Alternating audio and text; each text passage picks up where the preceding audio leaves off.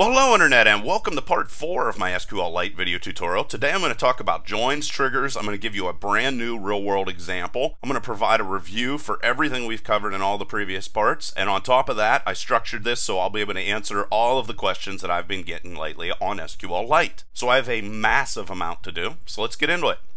One thing that seems to really be confusing people about SQLite is how it handles data types, because it is kind of strange. There's basically 4 types of data. There's text, there's blobs, integers, and reals. Text, very easy to understand, it's just a string of characters. A blob is data that is stored exactly as it is entered, and I'm going to show you here in a second exactly how they work. Integers, of course, are numbers without decimals, and reals are numbers with decimals. If you would want to store a boolean inside of SQLite, it's actually going to be stored as an integer, and dates and times can actually be stored as text, real, or integer formats. And you can see here an example of what those dates and times would look like if they were stored as text. And this is the most common way to store dates and times. And then you have the extremely odd way of storing dates and times if you store them as a real data type. And then you have still a little bit weird, but not quite so weird, way of storing dates and times if you store them as integers. Now we get to the part that confuses people a little bit. When you are creating your tables inside of SQLite, you can actually enter the data type as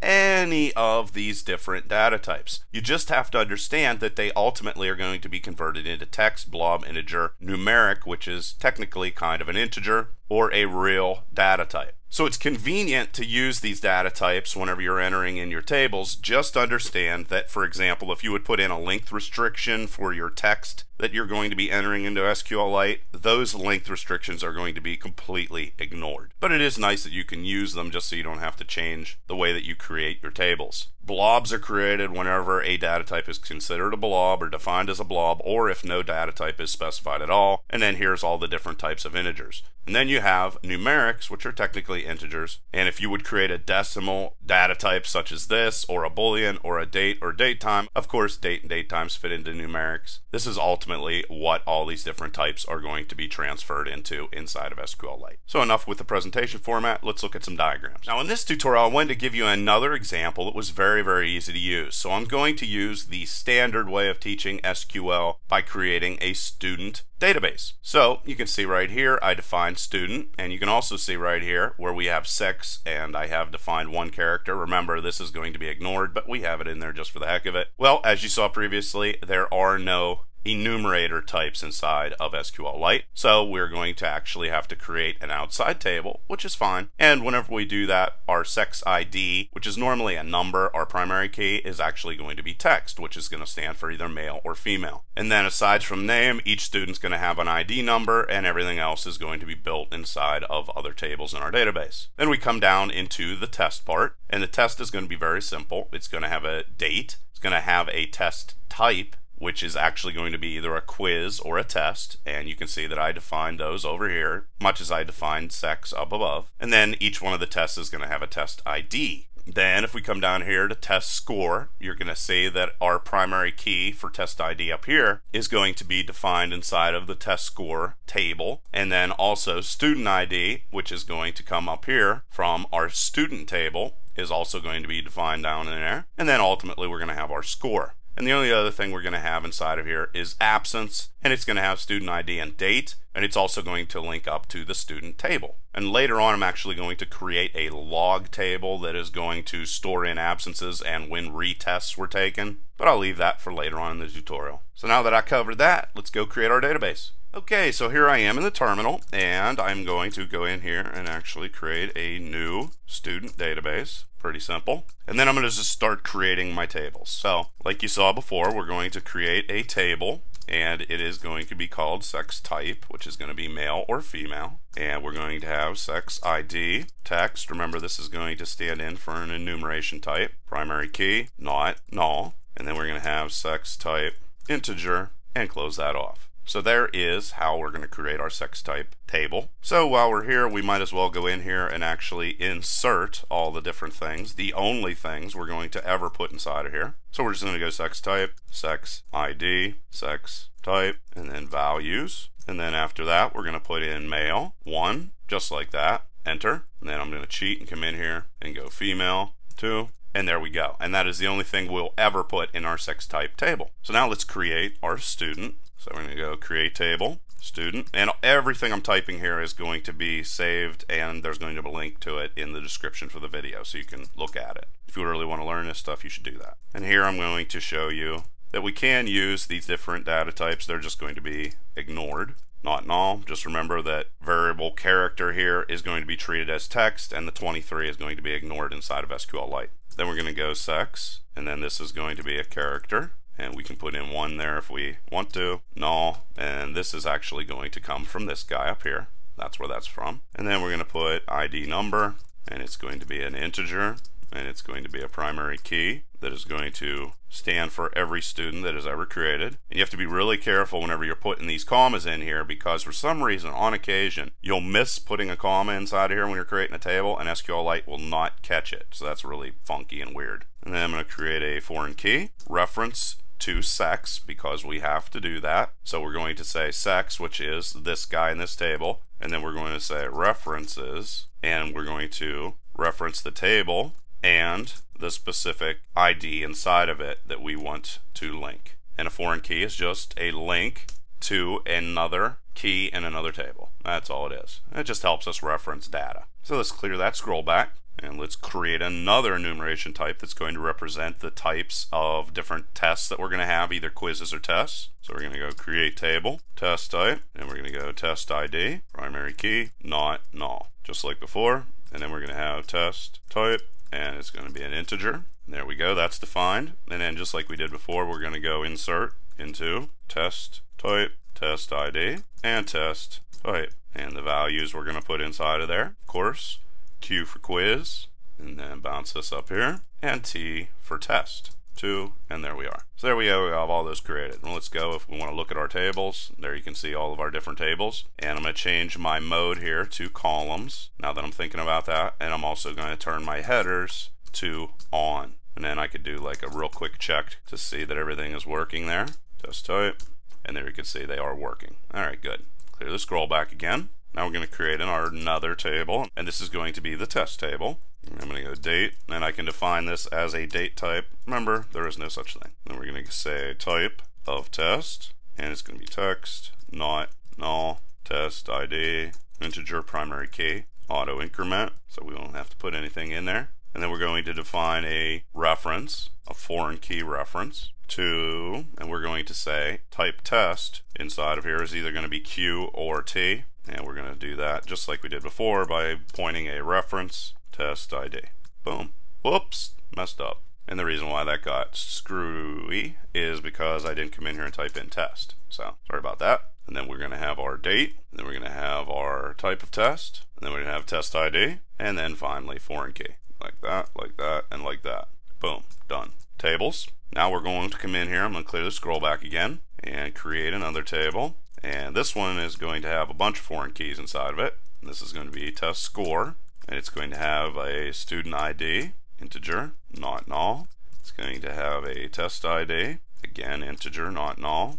As you can see, I'm not using the fancy data types anymore because there's really no point in doing it. Integer, not null, and then define ourselves some foreign keys. So we're going to say that test ID is going to be referencing the table test, and then test ID specifically inside of the table test, foreign key, and then this one's going to be student ID, references the student table, and ID number inside of the student table. And then after that, if we would like to do a composite primary key, which is going to combine 2 different pieces of data inside of our table and use that as a primary key, you can do that. You just go primary key, and I'm going to say I want to use test ID and student ID to create that composite primary key. And there we go, we have that created.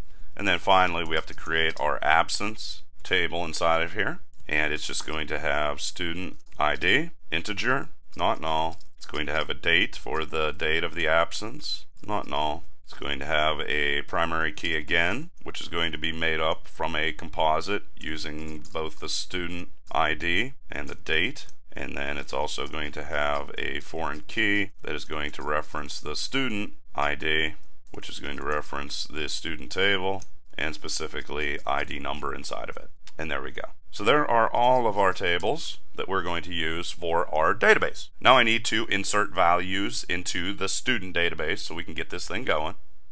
And if I want to look at this real quick, let's just go Schema and student. And there you can see our table that we used for our student database. And then if I want to insert values into all of these, I'm just going to do it this way. We're just going to go insert into student. And of course, you just have to define name and sex. And the ID number is going to auto increment for us. We don't need to worry about that. And then we're just going to put in those specific values. So Sally is going to go into name, and F is going to go into sex. And then Mark's going to go into name, and male is going to go into sex. And if we hit that, all those are in there. And then we can just come in here real quick, select everything from student, boom. And there's all of our information all sat in there. So that's cool. All right. So now that we have that all set up, I'm going to go in and insert values into my test area. And this time I'm just going to do it because it's not going to be anything complicated. So I'm going to say insert into, not that that was complicated, but it was a lot of typing. Then we're going to say values. Now if you want to put a date inside of this, pretty simple. You're just going to say date, just like we covered last time,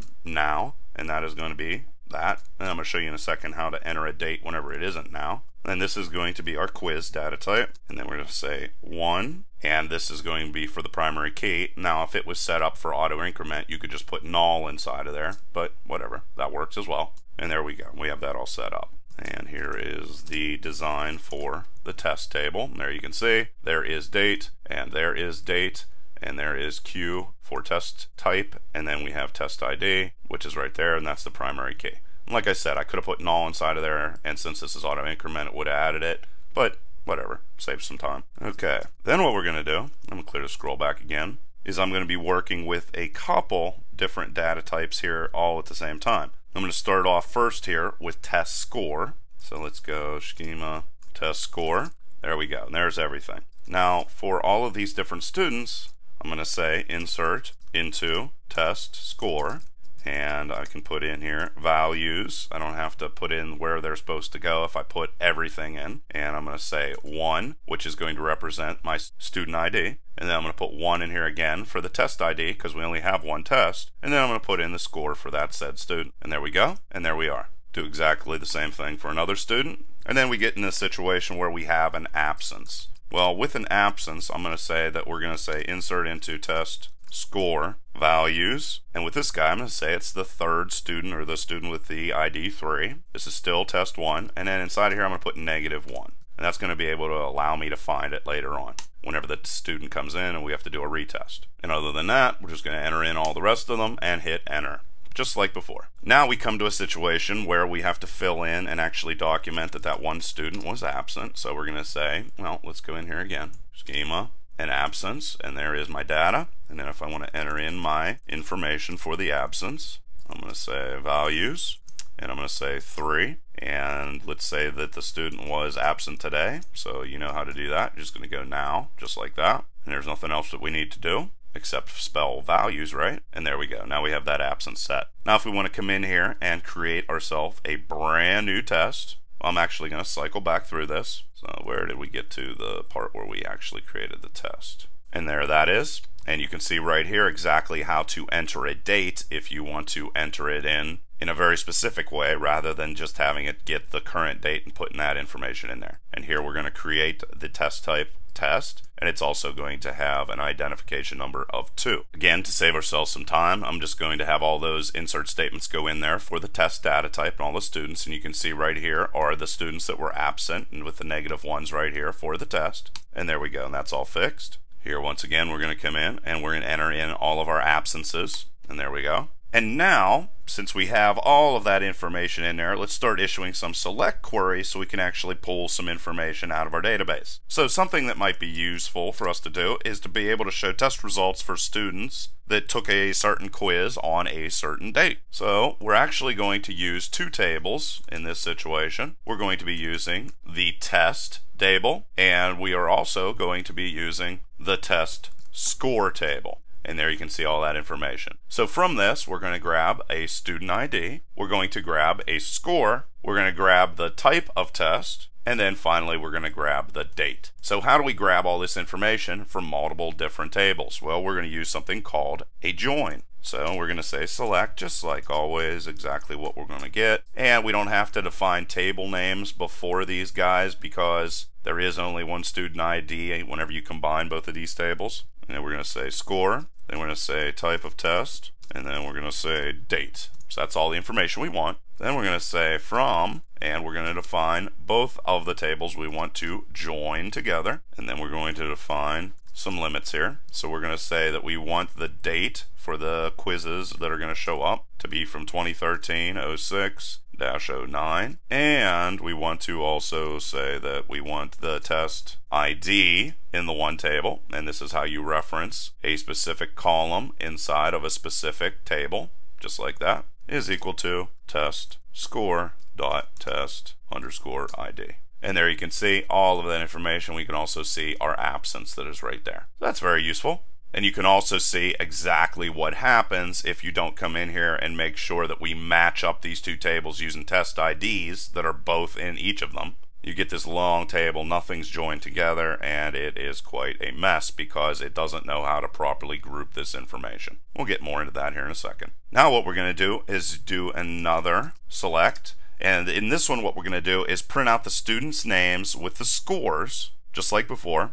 We're also going to print out the type of test and date, but because we want the name and not the student ID, that means we're going to have to bring in the student table to grab that information. And then what you're going to need to do to avoid having a mess, you're going to, just like before, we're going to have to match student IDs for tables in both test score and inside of the student table. And just like before, this is going to allow us to show the test score that corresponds with each individual student and not just dump out everything in a mess. And we're just going to say name, score, type of test, and date. That's what we want. And then if we want it from 3 tables, it doesn't matter.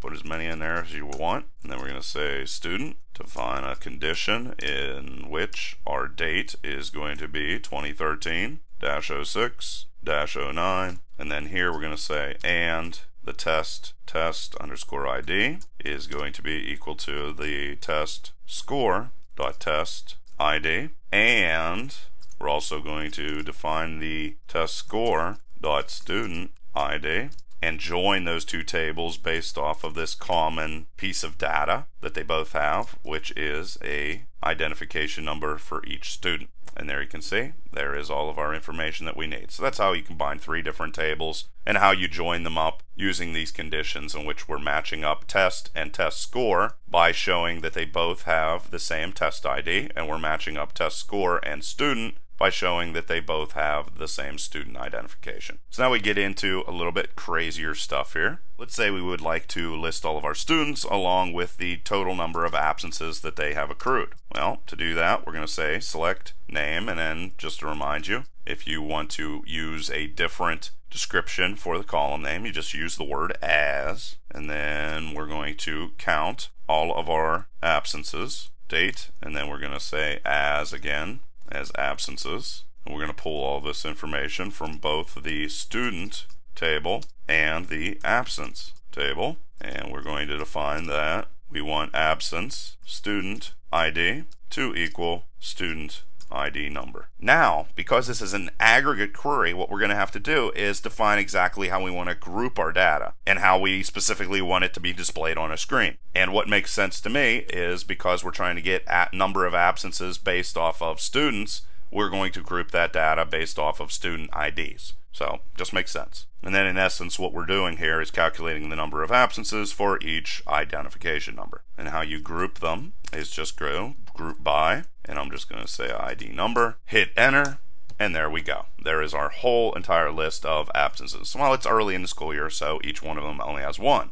But let's say that we'd want to come in here and say list every single student name, and even if they had 0 absences, we want to list the fact that they had 0 absences, just so we can track all of our students at once. Well, I'm going to use different types of joins here just to show you a bunch of different types of joins to describe exactly how you do that. Now, above what we've been using with the commas is what is called an inner join. And there's another way to define an inner join here, and I'm going to show you that in a second. Now, in fact, the inner join is the most common join that you're ever going to see. And specifically what they do, or what the inner join does, is it returns only those records that match within our table, or the two tables that you are going to join. And you can also come in here and say, for example, name score test ID from test score, and then type in join instead of a comma if you so wish, and student. But then you're going to come in here and say on student ID equal to ID number, right like that. And there you can see is all that information in regards to names and test scores and so forth and so on. So that is how you would do an inner join in a different way. Now we get back to exactly how we would show the number of absences even in the situation in which a student doesn't have an absence of any type. And to do that, what we're going to do is use what is called a left join. Now, how a left join differs from a regular inner join is a left join says that we need a row for each piece of data that is listed on the left side of the join, or the table that is on the left side of the two words left join. So here we're going to say select name as name, just like we did before. And then we're also going to say count absence date. And then we're going to say as absences, just to do it. Then we're going to define where we want to get our information from. So we're going to say from student. That is going to make sure that we get all of the student information to display since it's on the left side. We're going to say left join, and that information is going to show up whether those students have a absence or they don't have an absence. Then I'm going to say on absence dot student ID is equal to the student dot ID number, and it doesn't matter in which order you put these. This absence student ID equals student ID number, doesn't matter. And then we're going to say, just like we did before, group by ID number, and I slipped up just like before. Make sure we put our commas inside of there, very important, on and group by. And there you can see all of the student names are now listed, whether they had an absence or not. So that's pretty cool, and that's one way to use a left join. Then you have natural joins, which are kind of similar to a left join, except what it's going to do is return all columns that match in both tables.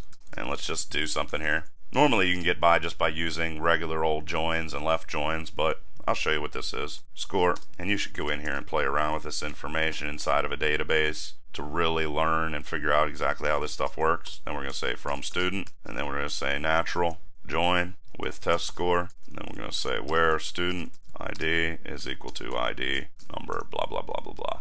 And you can see there is a whole bunch of information in regards to tests on all of the different test types. So there's test 1, there's test 2, and all the different tests. So that's an example of a natural inner join. Like I said, go play with this information. I don't want to cover it to death. And then you have something you're never even going to probably ever use, what's called a cross inner join or a Cartesian join. What this does is it combines all the records from two different tables, and it can make quite a mess. So let's say you want to go test ID from student, then you're going to say cross join, just so you know what this looks like. Score, like that. And there you can see it prints out quite a mess. And what it's doing is it's printing out test scores for every single test, and it's combining too much information. Like I said, it's something you're not going to probably ever use, and it's probably something you should avoid. Then finally, I know that I talked on different functions that are available in SQLite, but I don't think I really gave some great real-world examples. So what I'm going to do here is I'm going to show you exactly how to find the best and worst scores on all the quizzes and all the tests.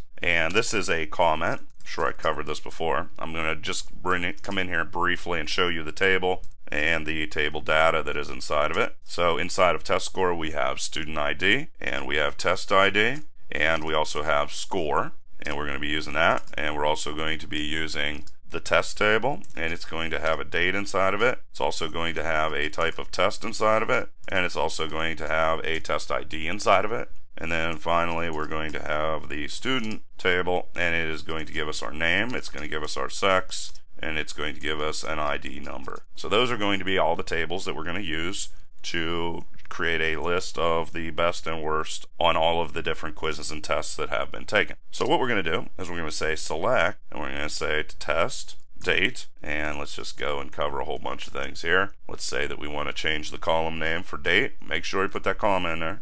Don't be silly like me. Then if we want the minimum test score, what we're going to do is say test score inside of min, and we're going to say score, and we're going to type in as worst, put that comma in there, and then we're going to go in and say max, and we're going to say that we want the maximum test score, and we're going to define that as best, and then we're going to say that we want all this information from the test score and the test table, and we're going to specifically say where test score dot test underscore ID is equal to test table dot test underscore ID. And then we're going to say on top of that we want to group by date.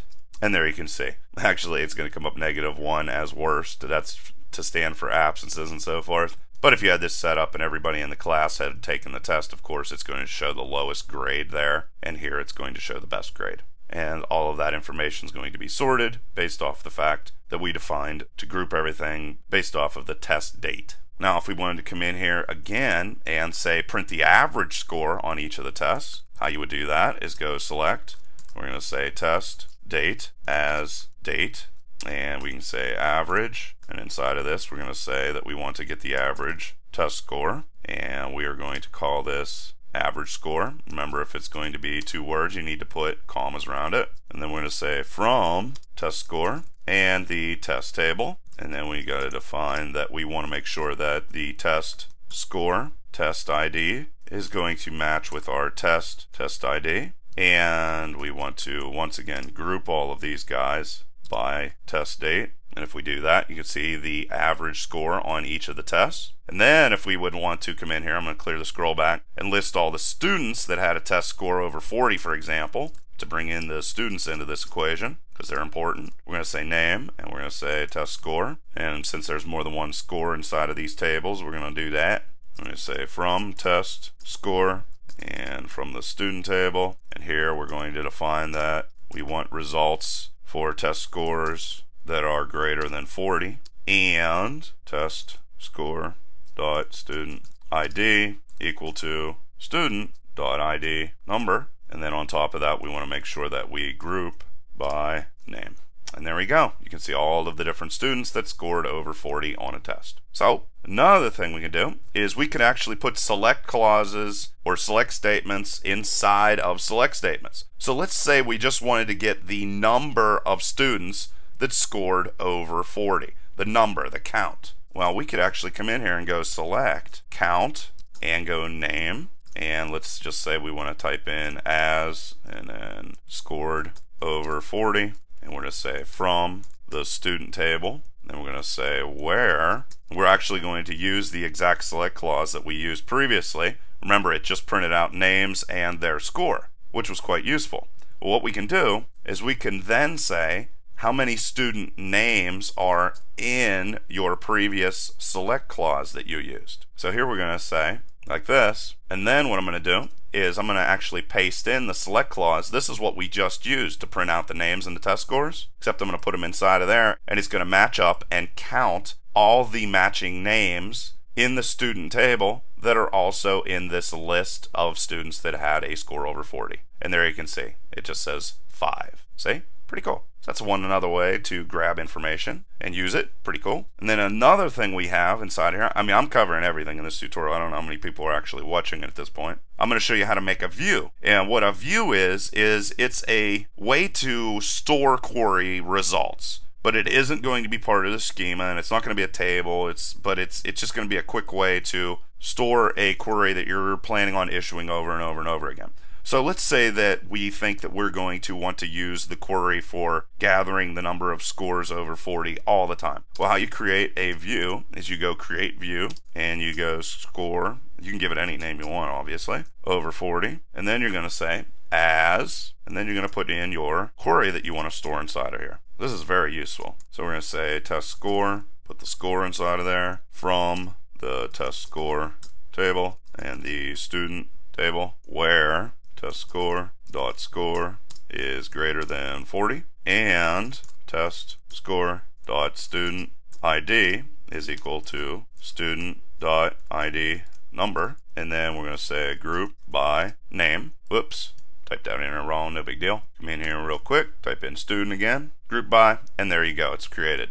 And actually it will show up if you go to tables. See, score over 40 shows up right there. And then what you're going to be able to do is actually go in there and execute that anytime you want. And you could, for example, use it in place of the code itself. So that's pretty cool. And now we get into triggers. Now again, I'm just going to give you a brief overview of exactly what a trigger is. And if you would want to drop that view, for example, we can just go drop view, score over 40, like that, and it's not going to be there anymore. Just in case you want to know how to do that, see, it's gone. So now let's get into triggers. Now what triggers are they're operations that are going to automatically be performed whenever a specific event occurs that you define. So we're going to actually use a couple different tables here. We're going to use the test table, and we're going to be grabbing information from date, type of test, and the test ID. Also going to be using test score, and we're specifically going to want the student ID, the test ID, and the score. And we're also going to be using the student,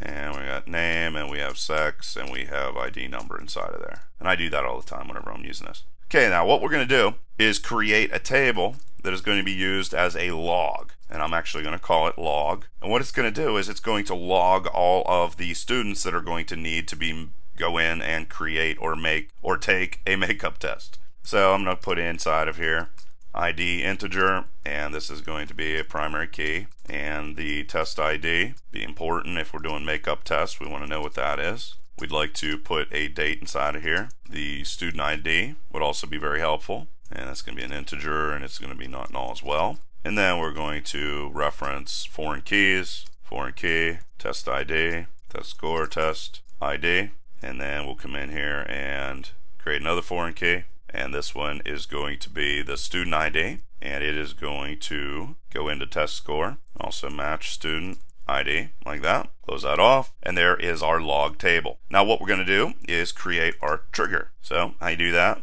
is just go create trigger, then you're going to say test. I'm going to give it the name test score update, and what it's going to do is it's going to say anytime the score table is updated, what I want it to do is go into the log table and confirm when the makeup test was taken. So create trigger, the name of the trigger. Then we're going to say after the update is finished, this is very important, of the table score, and specifically on test score. Anytime a test score is changed, this would also keep students from cheating if they got a hold of the table and they didn't know about the log, because they'd go in there and change their test score and it would go into the log table. Kind of cool. So anytime inside of the table score, test score specifically is changed, we want this trigger to occur. And what's going to occur then is we're going to say insert into our log table test ID and date and student ID. You're grabbing information just like always, values, and then you can either put in old dot and the information you want to put in, or new dot the information you want to put in. I'm going to say new. You're not going to reference tables here. You're going to reference either old or new. Okay, that confuses people as well. And I'm going to say new test ID and date, which is going to be now, which is when the retest is being taken. And then I'm going to say new. I also want the student ID. And you can put any type of query inside here you want. Just make sure you don't reference tables here. You reference new or old. Those are the only options. Then after you got that all set up, you're going to go end. There, that is. Clear the scroll back. Now let's say we want to come in here and get everything from absences. There we are. And then we want to specifically update test score inside of here. And we want to set the score equal to 20. And we want to say where test ID is equal to 2 and student ID is equal to 9, which means we're going to be changing this guy right here. Enter. And then if we come in here and change like that, you're going to see that that was updated in the log. So there was an absolute ton of information on SQLite. Up next, I'm going to be showing you how to use SQLite inside of Android. If anybody hung around to watch this extremely long tutorial, I'd love you to leave a comment below to tell me you did that. And please leave any questions or comments below. Otherwise, till next time.